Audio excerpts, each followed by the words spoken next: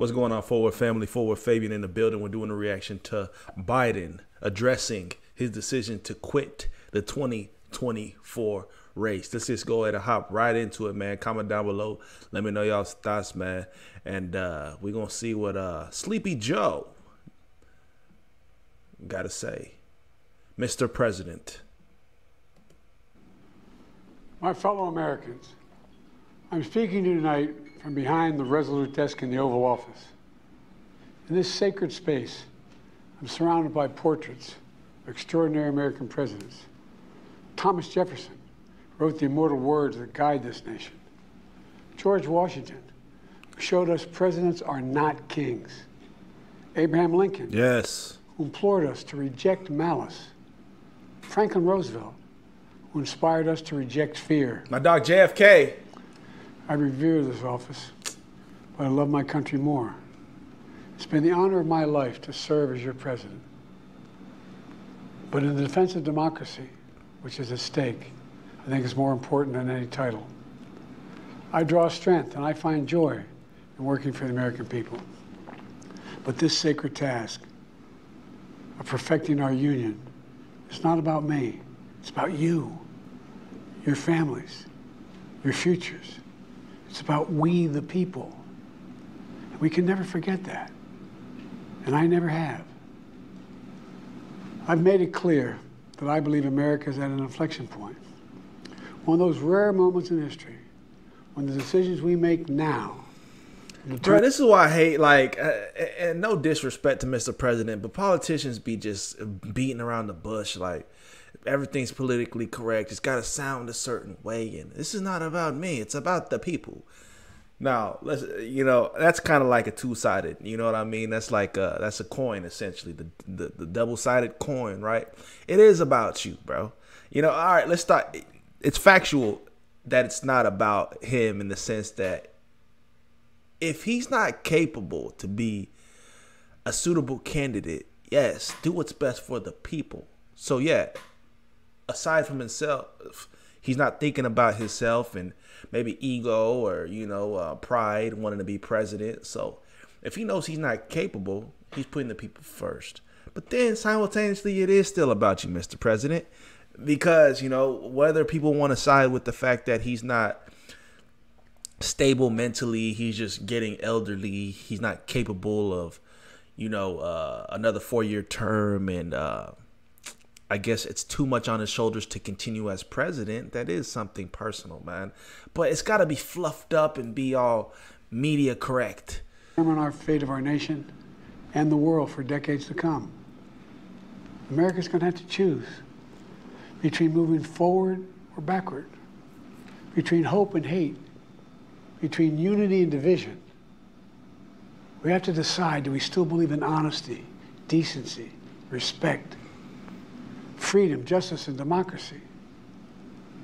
In this moment, we can see those we disagree with not as enemies, but as fellow Americans. Can we do that? Does character in public life still matter? No, that went out the window a while ago. I mean, it matters, but do people take pride in being a moral person and ethical? I mean, we can see the state of not just the world, like America. It's the world we live in, man. In modern era, there's a lot of degrading things going on.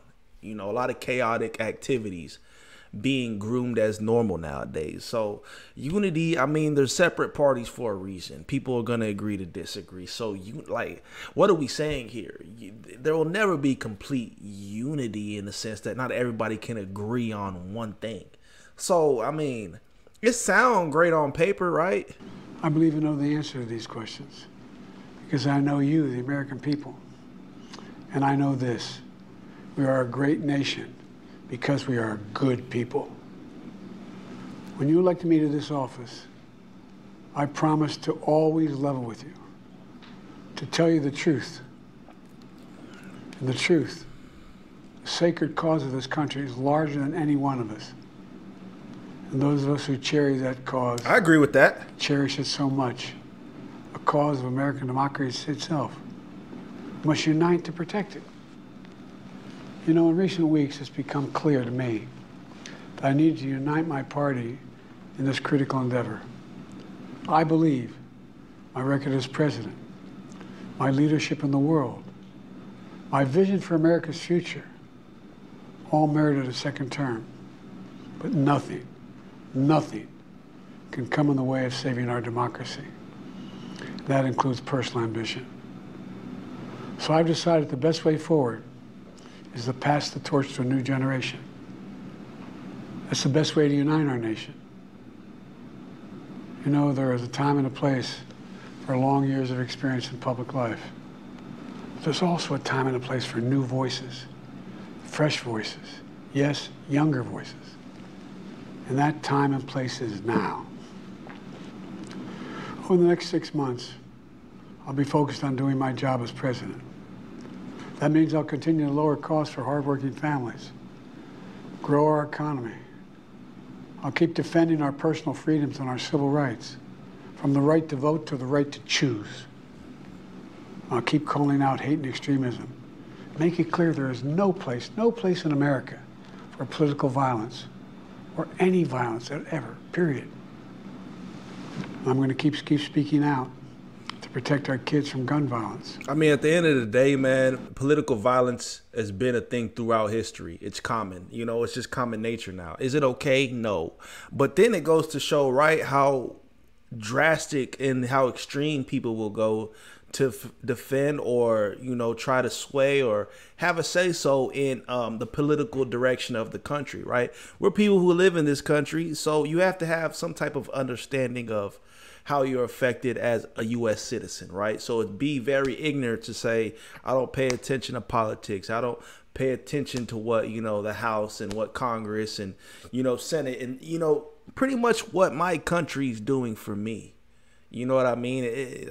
That's a fairly ignorant statement. But at the end of the day, man, it's like, I don't know, man. Politics is just, it's a touchy subject because people don't want to be able to stand 10 toes and articulate what they believe in without feeling bad. I mean, agree to disagree, right? People gonna have opinions, but there's always been room for political violence because people are willing to kill in order to, like I said, sway a certain narrative or not have certain people of power or certain people of influence being put in that position of power, right?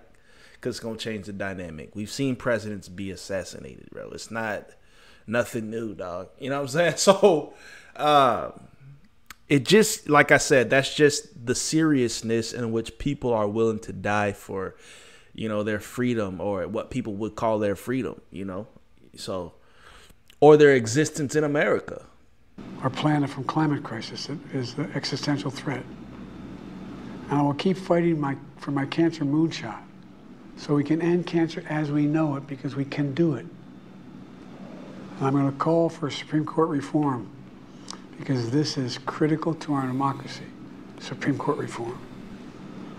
You know, I will keep working to ensure America remains strong and secure and the leader of the free world. I'm the first president in this century to report to the American people that the United States is not at war anywhere in the world. We'll keep rallying a coalition of proud nations to stop Putin from taking over Ukraine and doing more damage. We'll keep NATO stronger, and I'll make it more powerful and more united than any time in all of our history. I'll keep doing the same for our allies in the Pacific.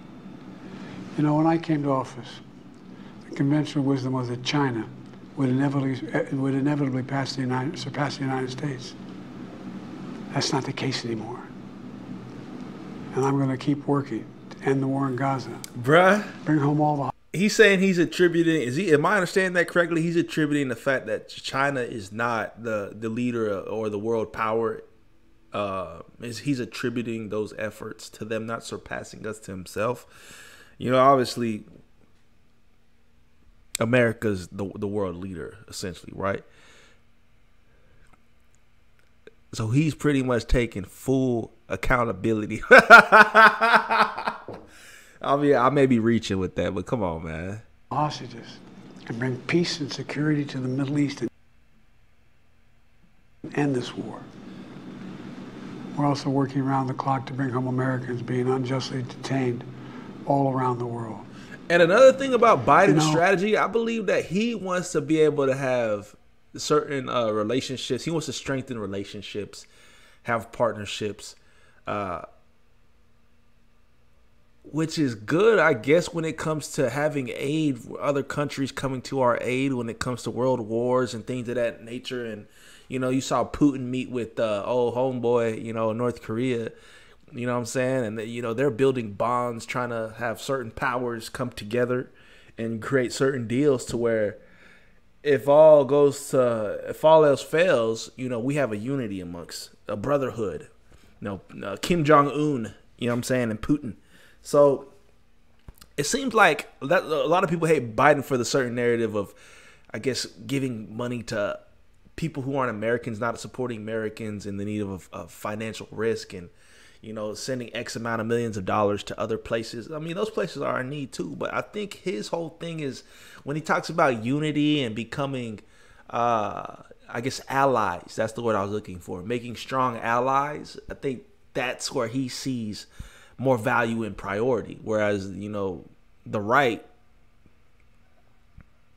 agree to disagree. we've come so far since my inauguration. On that day, I told you, as I stood in that winter, we stood in a winter of peril and a winter of possibilities. Peril and possibilities. We were in the grip of the worst pandemic in the century. The worst economic crisis since the Great Depression. The worst attack on our democracy since the Civil War. But we came together as Americans, and we got through it. We emerged stronger, more prosperous, and more secure. Today we have the strongest economy in the world, creating nearly 16 million new jobs, a record.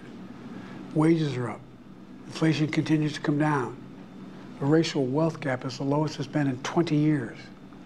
We're literally rebuilding our entire nation, urban, suburban, rural. Rest of inflation slowly but surely coming down. Manufacturing has come back to America. We're leading the world again in chips and science and innovation. We finally beat Big Pharma after all these years to lower the cost of prescription drugs for seniors. And I'm going to keep fighting to make sure we lower the cost for everyone, not just seniors. More people have health care today in America than ever before. And I signed one of the most significant laws helping millions of veterans and their families who are exposed to toxic materials. You know, the most significant climate law ever in the history of the world. The first major gun safety law in 30 years. And today, the violent crime rate is at a 50-year low. We're also securing our border. Border crossings are lower today than when the previous administration left office. My thing is, like, are we fact checking all these statistics, right? Because on one narrative, you hear like the other parties will use these same points to argue why, maybe the right will argue why the left didn't take advantage in these certain topics or these certain subject matters, right? If we're talking about inflation, I mean, inflation increased, you know what I mean? So if he's talking about we're cutting back or working our way down, yeah, I mean, it's like looking at the positive or looking at the glass being half full versus half empty. Like, it's not necessarily like we're in the best place. I mean, and then you talk about violence and the criminal and, you know, the crime rates and things of that sort. To understand that, you know, crime rates were skyrocketing through the roof, you know what I mean? Like, especially in, you know, a lot of the the prominent inner cities like Chicago and stuff like that. So I don't know, like, it sounds cool, right? I mean, it sounds good to say that we're eating away or we're whacking away, so to speak. You know what I'm saying? We're cutting back, we're cutting down on these XYZ type of things, but they're still at an all-time high, higher than they've ever been. So now there's more jobs than ever. But I mean, you see my point? I think, like, sometimes you can argue subject matter or a certain topic with just the with having hope and having what's the word I'm looking for? Optimism.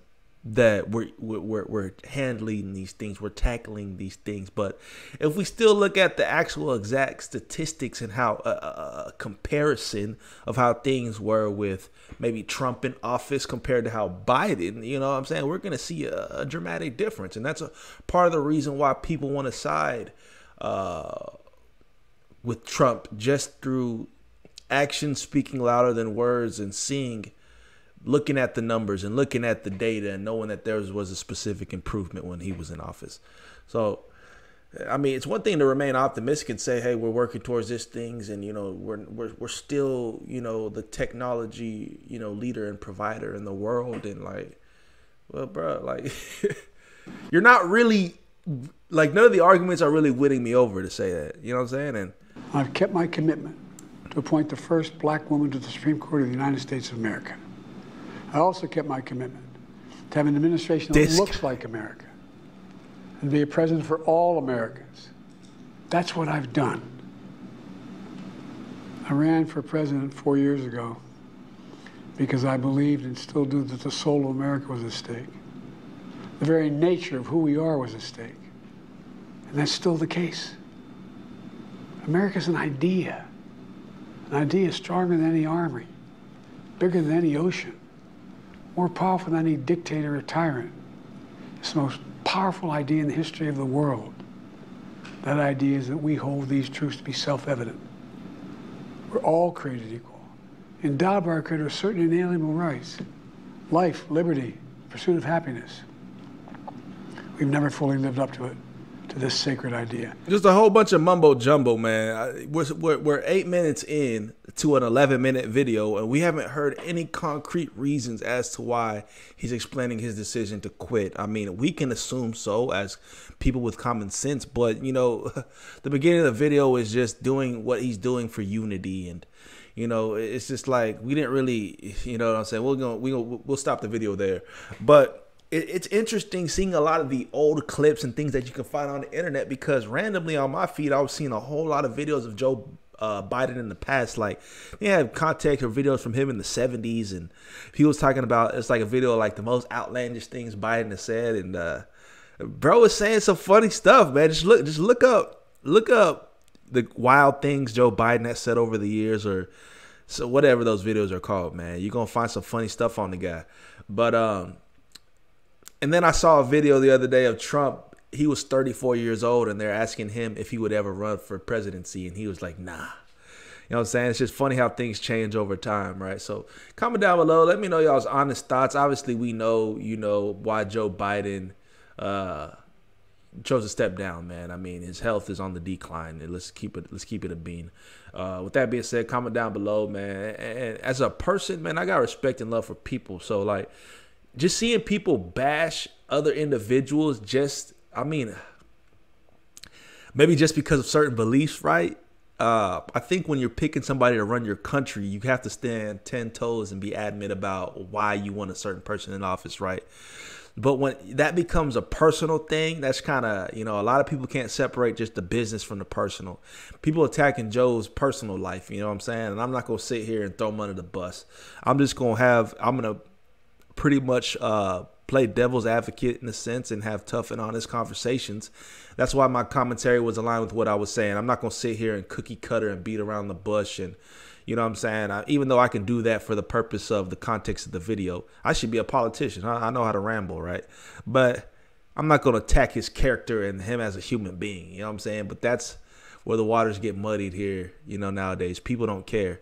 They're going to throw you under the bus and want your family to go down along with you just because you're a Democrat. I was gonna say you're a leftist, but you know what I'm saying? It's like, come on, man. Anyways, man, comment down below y'all's thoughts. We'll see y'all in the next video. We out. God bless.